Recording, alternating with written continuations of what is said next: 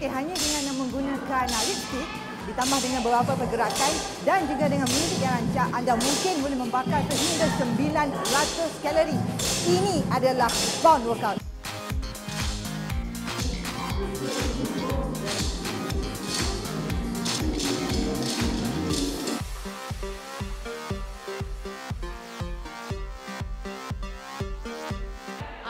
Pound fitness ni ialah diinspirasikan daripada drumming untuk pemain drum. Dia berasal daripada US di mana dua founder ni wanita, dia drummers. So they get this workout to be some fun, energetic, total body workout lah. So dia orang gunakan this is what we call, usually drummer dia guna drumstick kan. So yang ni kita panggil reed stick. So reed stick ni dia ada berat dia. So during the workout kita akan totally guna this reed stick for the workout lah.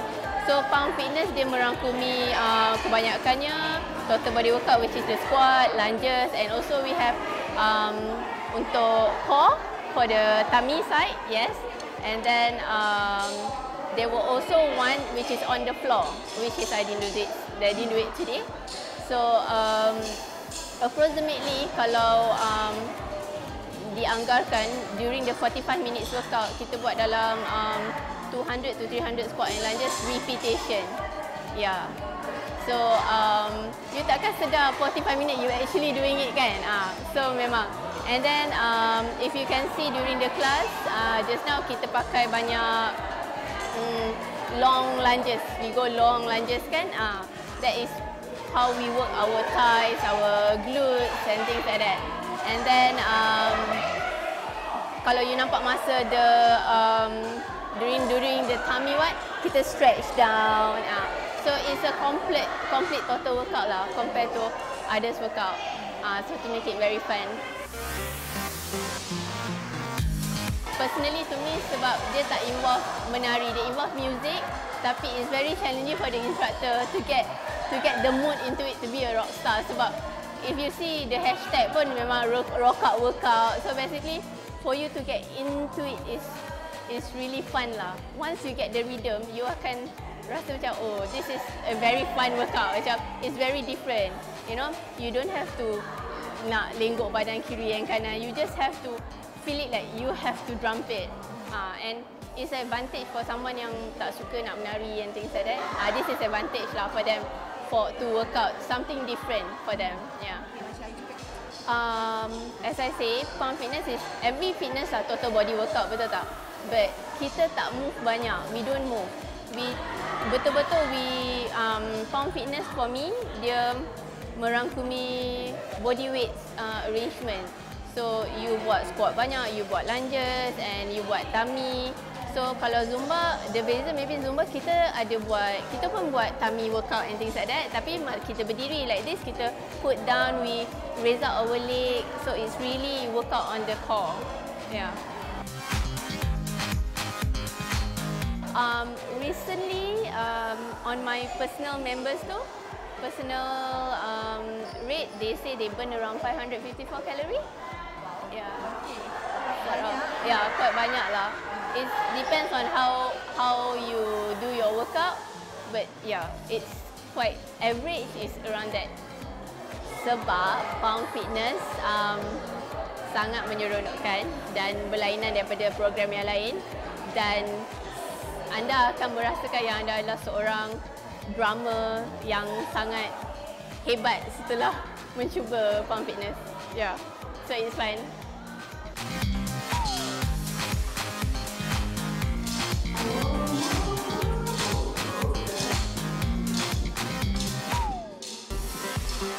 So to me it's something interesting because dia banyak on toning and stretching. Because ada squat apa semua kan. So banyaklah untuk toningkan badan kita.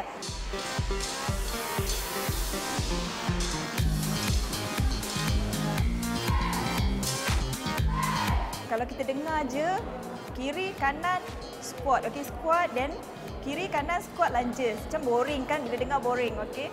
Dan bila kita try baru kita tahu sebab kiri kanan, walaupun di kiri kanan berdiri lunges squat nampak macam simple je, tapi it's work sebab dia banyak guna core and strength, semua tu head to toe. Kalau macam dance, dia move sana move sini, macam tu lah.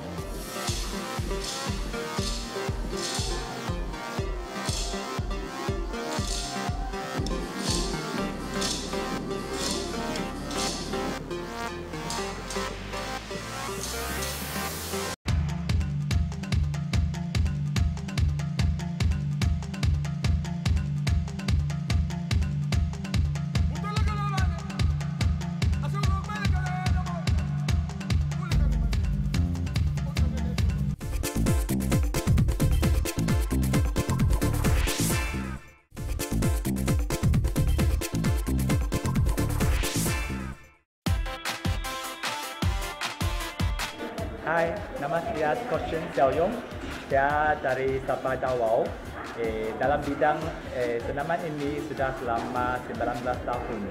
Ya, mula-mula saya ajar aerobik, selepasnya ajar yoga, ambil sijil daripada India, lagipun Zumba, TRX.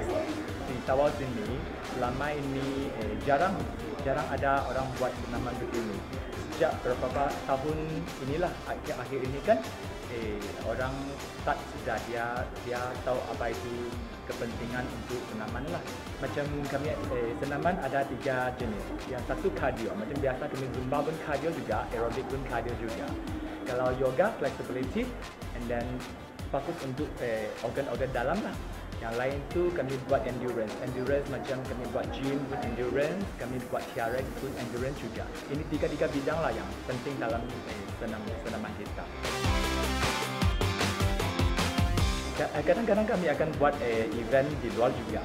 Ya, kasih promotekan, kasih tahu dia orang free join ke, atau kami buat satu event yang menarik supaya mereka akan ikut coba. Kalau mereka sudah coba, mereka akan start minat. Supaya mereka tahu apa yang mereka suka. Kadang-kadang orang suka menari, dia ikut Zumba ke atau Fizz ke, atau mereka suka kalau endurance mau toning body, they will follow the TRX or maybe they will follow the gym. Depends lah, somebody will like the yoga also for flexibility, and then they like to do the posing, so there's a difference. For me, I'm also teaching fat burn extreme. That is a very good exercise nowadays. So that is it is good for toning our body. There is combinations for cardio and endurance as well. So that is a very good exercise. Kalau begini, kalau orang yang sudah ages, biasanya mereka rasa mereka tak boleh buat senaman yang sangat kuat. Actually, this is a very wrong concept. They can come and try, and then they will follow their intensity. No need to follow my intensity. They just try their best. Buat mereka punya intensity, slowly they will become very good. Like an example, I have a morning class uncle.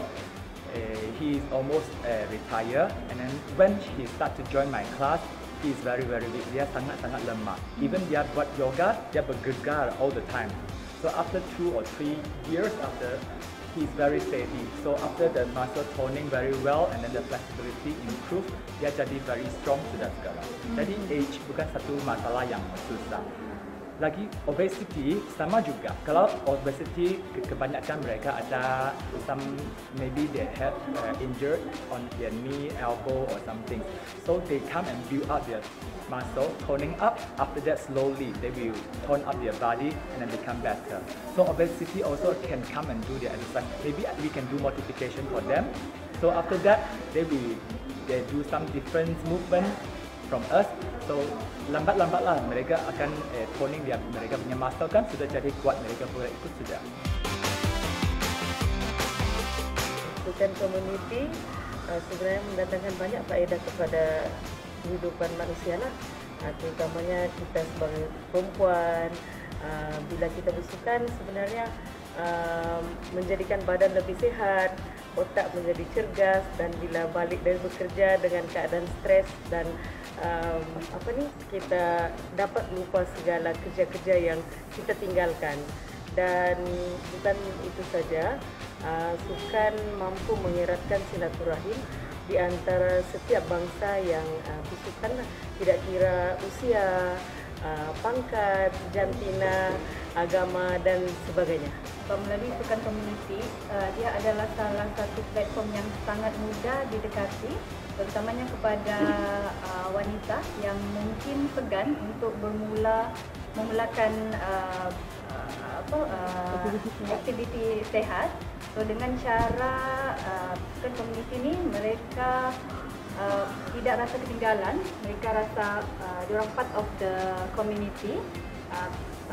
Dan dari situ mereka boleh bersosial dengan sehat dan selain itu boleh Dapat kawan baru. ya, kawan baru dan bertukar-tukar pandangan dan fikiran. Cerita Sihat Nisa.